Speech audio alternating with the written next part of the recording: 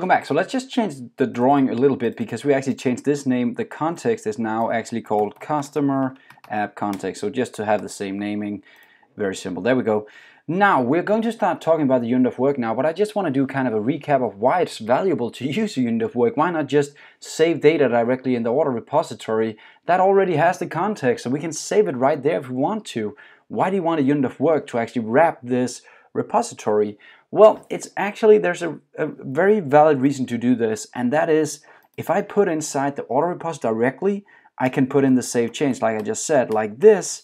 If I put that in here, that would mean every time where I create an order, right away without anything else, without being able to do anything else, I'll save the changes directly to the database. So whenever I do a create order, boom, it's saved in the database. Create order, boom, it's saved in the database. But what if I figured out that actually I need to do maybe create 4 different orders in the database, and after creating 2 of them, I got an exception for some reason, then I didn't want to do the last 2. So I wanted to roll back. I wanted to avoid actually having these 2 in the database because that would actually now be too late because I already saved the changes for each order. So I can't I don't have a transaction system, meaning that I don't have a way for me to roll back all the different things I'm doing in a single transaction for the database. I hope that makes sense. But that's why the unit of work comes into play, because by removing the saved changes from the repository, this guy is now what we call a pure in-memory repository. So it only knows data and how to show data and keep data in memory. That's the repository pattern's real responsibility, to store data in memory from the database. So we don't have it all in persistence layer. We pull the data we require right now in memory. That's the repository pattern. And then the unit of work will say, I'm now going to do something. I'm going to create a couple of orders, and when we're done, then we'll save all the orders in one request for the database. In one call to the database, we'll save all the orders. Or if something goes wrong, we'll return all the other orders we just saved, right?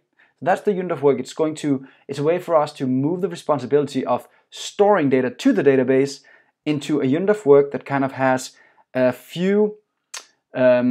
transaction that we can actually launch whenever we're ready to fire all the requests as one.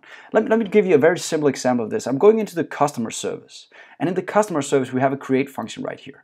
Let's try and copy that, and let's say we wanted to create another function. Let's just make it void for now, and that function actually would get a list of customers from the outside. Let's say this is where we would get these 50 customers that we want to save at once, or let's just say 4 to make it easier. So we're going to get a list of customers from the outside, and we're going to call this create all, like this. So we're going to be able to create a list of customers.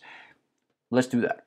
Now step 1 is of course to create a unit of work like we did in the create, and then here we're going to say for each of those customers I want to make a for each loop here.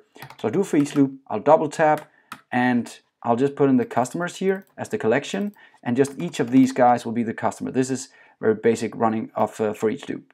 Now the second thing I want to do is just remove this and go in here actually, and for each of my customers now I want to create the customer.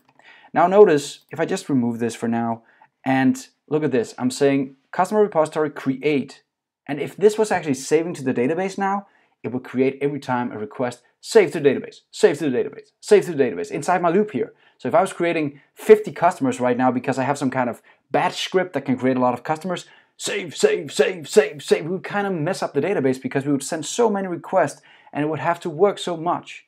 But if we go in and say, since the repository pattern right now doesn't save changes, we can go in now and say, it's okay that you save, that you create in-memory requests, so you prepare to save all these changes, but you're not going to actually send a request for the database until I do unit of work complete. So this guy will be pulled outside the for each loop, and when all the different guys are created, then I'll save the changes for the context. So if I jump into the unit of work here again, notice the complete, all it does is actually it says save changes, and we're done. That's all we had to do. Now the changes are saved in one big unit of work, one big transaction. So no matter how many, into the service again, no matter how many customers I have in my list, these guys will actually be saved with one request now.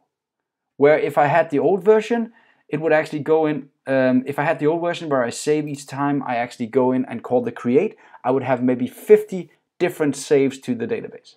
That's the value of the unit of work.